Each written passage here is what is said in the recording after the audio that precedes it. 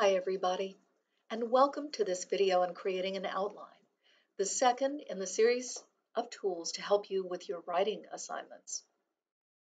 After you've identified an interesting topic at the intersection of an issue and a theory, it's time to start brainstorming your outline. Do this first, before you begin your in-depth research, before you begin to write. Your outline will be a dynamic method of organizing your thoughts. The more you discover about your topic, the more you can add to your outline until it reaches the point where it's fleshed out enough to write.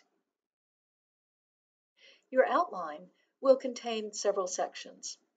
The first is the introduction. The introduction includes your topic.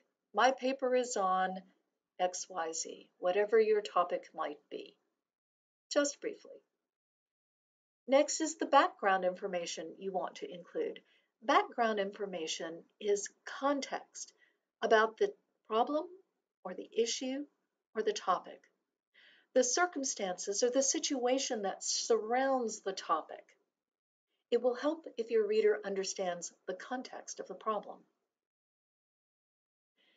And then next, you'll be looking for some other engaging information about the topic.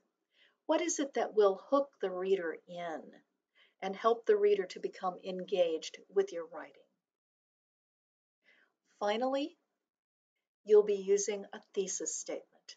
Not one sentence, but quite often a few sentences that clearly state the central idea of your paper and the importance of that idea. This well-written thesis statement will guide the reader through the paper. I would spend a lot of time on this, more so than many other aspects of this, because a well-designed thesis statement is essential to any paper. Once you have that down, you'll be getting into the nitty-gritty, the body of the paper. Subtopic 1 is,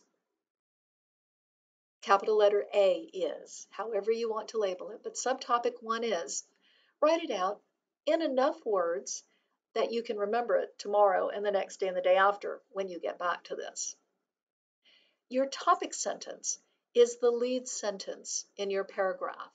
It's an umbrella that makes a statement of fact, we call it a claim, that talks about everything that's going to be in this paragraph. If the topic sentence doesn't really address it, then your topic sentence is not broad enough because it needs to cover everything that's in the paragraph. And you'll see a little bit more about that in further videos down the line. You also want to list your article citations in APA format. So right about now, you're guessing that you should probably not be doing this in pencil, but in Word, because you can copy and paste your APA citations. You'll find that your articles may address more than one subtopic, maybe 1, 3, and 5.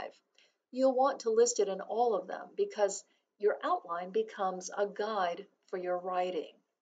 Again, topic, part 1, part 2, part 3, topic sentence that embraces the main idea of the paragraph, and a list of relevant citations. After that, you'll come down to your conclusion. You'll restate your thesis in a way that is creative and new and not copy-pasted from the beginning. You'll describe why this is important. Now, as you're doing this, don't come up with a throwaway statement that says, if we do this, all children will learn math and will become better citizens. No. Stick with something concrete that will be an outcome of the purpose of the paper. Whatever your thesis statement is, come up with a concrete reason why this is important to do this. What's the outcome? What's the purpose? What's going to happen? And that, ladies and gentlemen, is how you outline your research paper.